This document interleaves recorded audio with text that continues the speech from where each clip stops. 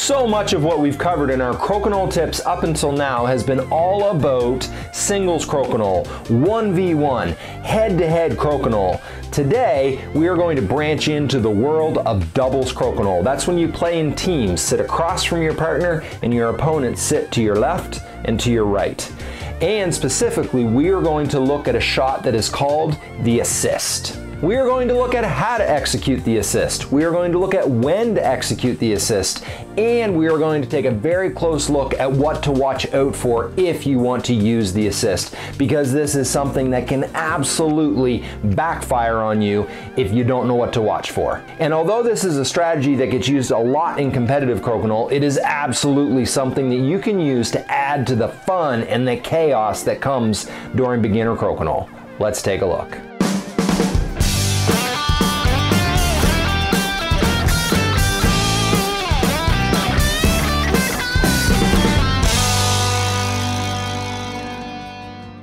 Jeremy Tracey here of Tracey Boards. Please go ahead and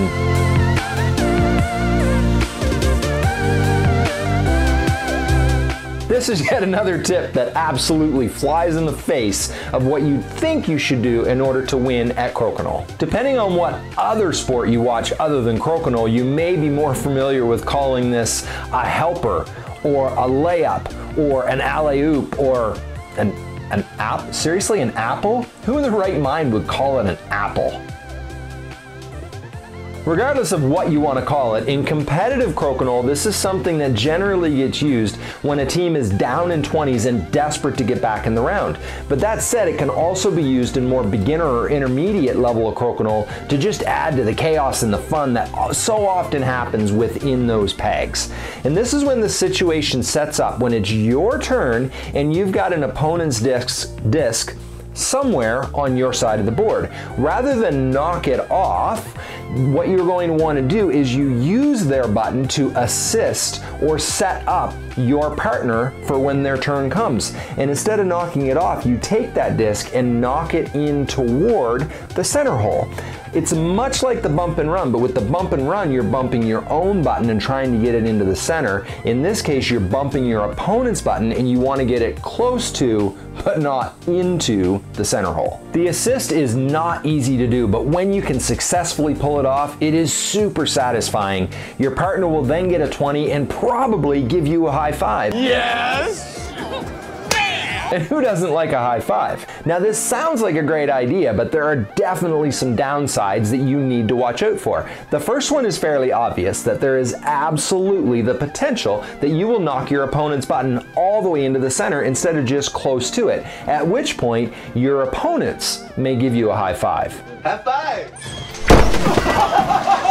What is less obvious is that there is absolutely a potential that you could be setting your opponent up for them to score a 20 for themselves.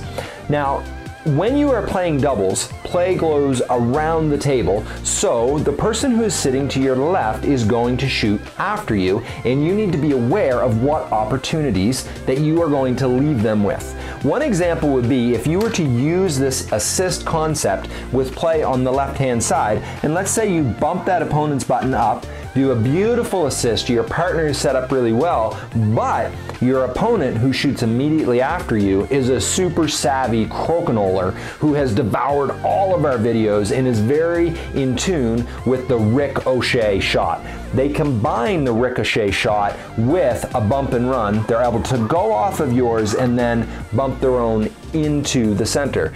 Absolutely a doable shot and the exact opposite outcome of what you're looking for. At the same time, what can happen on the right-hand side of the board, even if you successfully set your partner up and you bump in, get this nice and close, at that point, the person to your left has the opportunity to come down this line, hit their own, drop a 20, and have that button continue on to hit yours. It's still a valid shot. They get a 20. Again, you've got the exact opposite outcome of what you were looking for. So you need to ask yourself, what opportunities are you leaving them with? And it isn't necessarily just where you're leaving your shooter, but to be aware of what other buttons of yours are elsewhere on the board that they might be able to use to take advantage of whatever you set them up with on that board. Now, full disclosure, there is absolutely nothing about this tip that I am prepared to make any sort of guarantee that you will be successful in winning the round. In fact, there are times when I go for a shot like this, and after I've made the shot, I literally say out loud, you know what, one of two things is gonna happen. Either I'm gonna win this round, or I'm gonna get to see an amazingly creative crokinole shot. Now, I prefer to win, but as a backup plan, I really enjoy seeing fun and dynamic shots on the board. Now, on the flip side of this, let's say your opponents have watched this video, so they either intentionally or accidentally create an assist situation on the board. As a crokinole playing doubles, it is your job to, one, make sure that your opponent to the left, that you're not setting them up, but two, you want to make sure you take away any opportunities from them that you possibly can.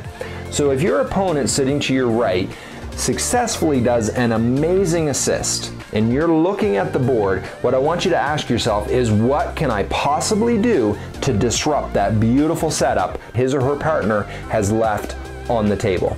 Is there anything that you can carry them off, to ricochet off of, to get a 20 for yourself? Now, there are some players that are so determined to take away a sure 20 from their opponent that they will intentionally make an invalid shot, hitting their own disc, then losing their shooter as well as the one they've made contact with, rather than leave their opponent with a good setup. Now, that is not a recommendation. I can tell you that personally, I feel that that is childish and spiteful, and it is something that I would almost always, sometimes never not do, depending on the situation. So the absolutely perfect assist is when you are able to successfully set your partner up, as well as do it in such a way that your opponent does not possibly have an opportunity to disrupt that assist and make a valid shot at the same time. So as you move forward in your crokinole career, if you ever find yourself down in a round that you're desperate to get back into, or you just want to create more chaos and fun inside of that middle circle, then the assist is absolutely a shot that I'd encourage you to add to your arsenal. Most importantly, we really hope that this assist video will assist you in enjoying the greatest game on earth. Wow, I ate a lot of that peanut butter. Woo! Self 5. Stop it. Stop laughing at me.